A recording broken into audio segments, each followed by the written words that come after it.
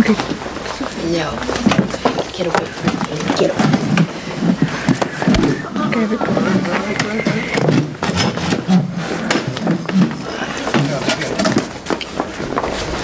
Fire of the Holy Ghost!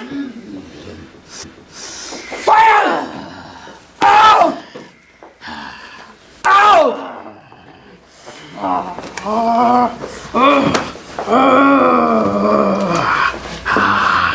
In Jesus' almighty name.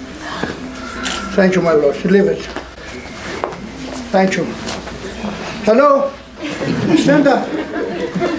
How are you? You're okay? You have tattoo on yours? Let me see the tattoo. What means that tattoo in your body? It's just colorful. Huh? It's just decorations.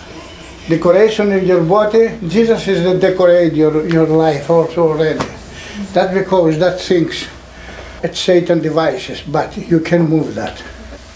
Don't worry, okay? Okay?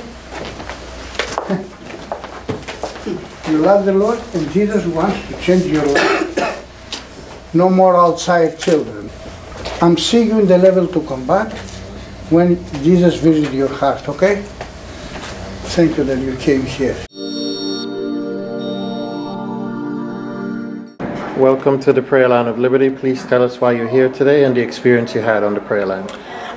Yes, I'm here because I just been seeking the face of God, just wanting to have a more intimate experience with God, Lord Jesus.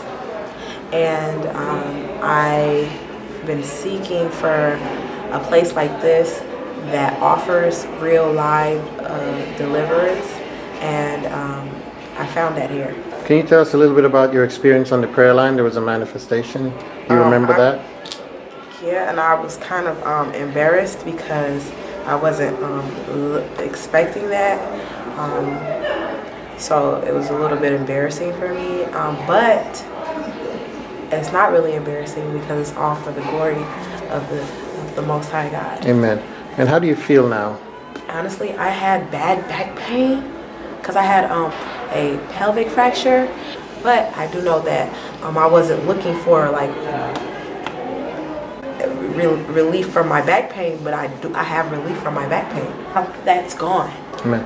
And what is your promise to Jesus now? So my promise to Jesus is to try to live my best, more righteously, be kind to people, try not to take offense.